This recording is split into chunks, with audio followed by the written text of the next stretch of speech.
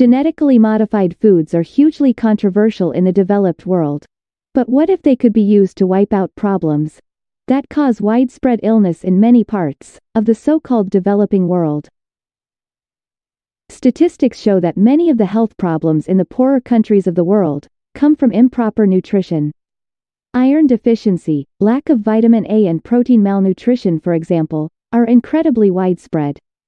58% of women in Southeast Asia are iron deficient, while lack of vitamin A is the most common cause of blindness among children in developing countries. The statistics are gloomy, but there could be help on the horizon. And that help, according to experts, could come in the form of genetically modified foods. Despite the controversial nature of genetic engineering, researchers are hoping to use it to improve health in developing countries, simply by adding nutrients such as iron and vitamin A to staple food crops. In Zurich, Switzerland, researchers are working on a way to engineer rice to provide vitamin A, as well as much more iron. Rice naturally contains only small amounts of iron, and no vitamin A at all, so diets in countries where rice is the main food often lack these nutrients. Researchers refer to the new rice as golden rice, because the vitamin A turns the rice grains a rich yellow. The new strain is already being supplied free of charge to agricultural research centers in Asia, Africa and Latin America, where it is expected that the rice will be crossed with local strains to produce crops that will thrive in local conditions. Another team from Tuskegee University in Alabama is trying to pack more and better proteins into sweet potatoes.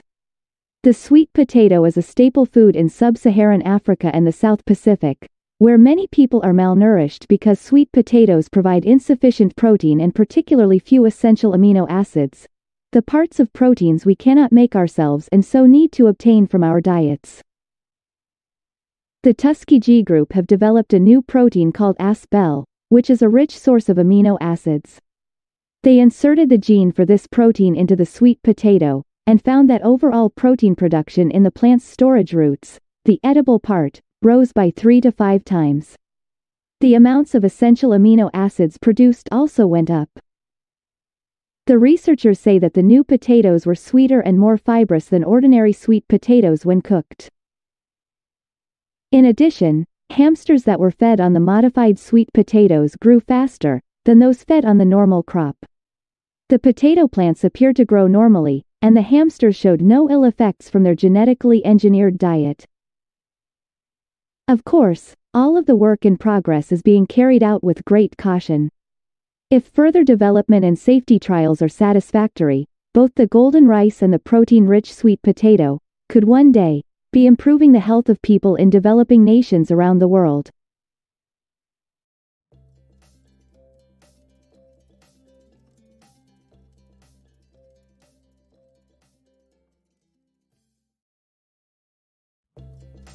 What question concerns the speaker?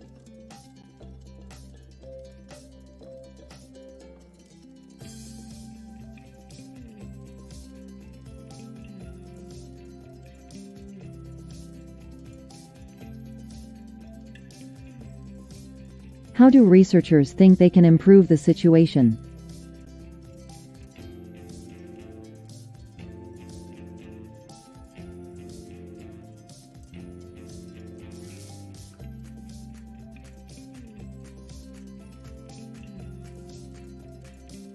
What have researchers in Switzerland done?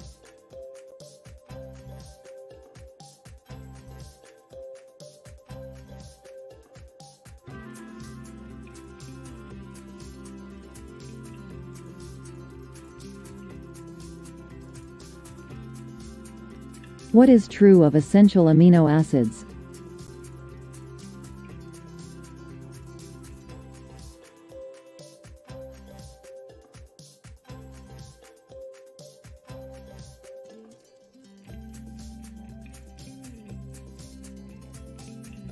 How do genetically modified sweet potatoes differ from ordinary sweet potato?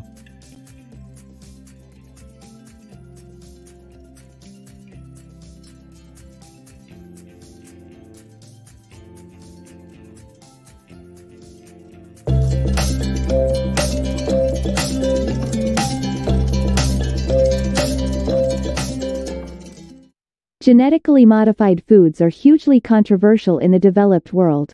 But what if they could be used to wipe out problems that cause widespread illness in many parts of the so-called developing world? Statistics show that many of the health problems in the poorer countries of the world come from improper nutrition. Iron deficiency, lack of vitamin A and protein malnutrition, for example, are incredibly widespread. 58% of women in Southeast Asia are iron deficient, while lack of vitamin A is the most common cause of blindness among children in developing countries. The statistics are gloomy, but there could be help on the horizon. And that help, according to experts, could come in the form of genetically modified foods.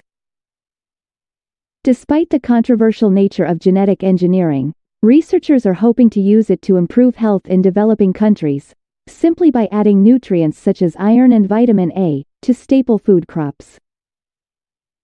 In Zurich, Switzerland, researchers are working on a way to engineer rice to provide vitamin A, as well as much more iron.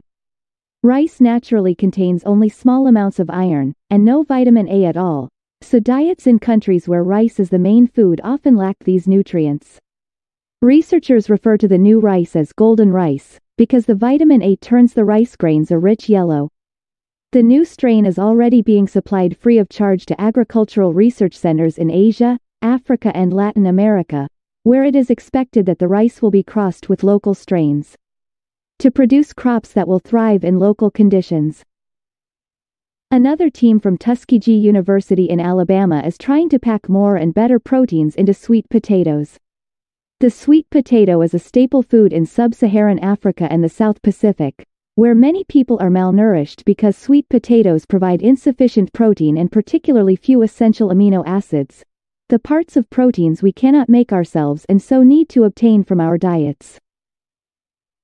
The Tuskegee group have developed a new protein called asbel, which is a rich source of amino acids.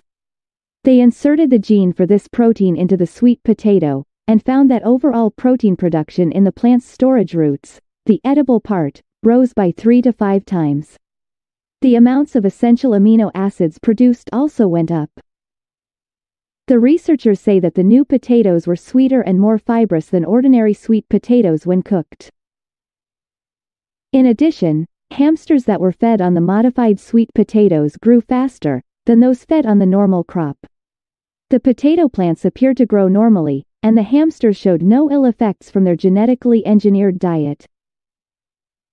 Of course, all of the work in progress is being carried out with great caution. If further development and safety trials are satisfactory, both the golden rice and the protein-rich sweet potato could one day be improving the health of people in developing nations around the world.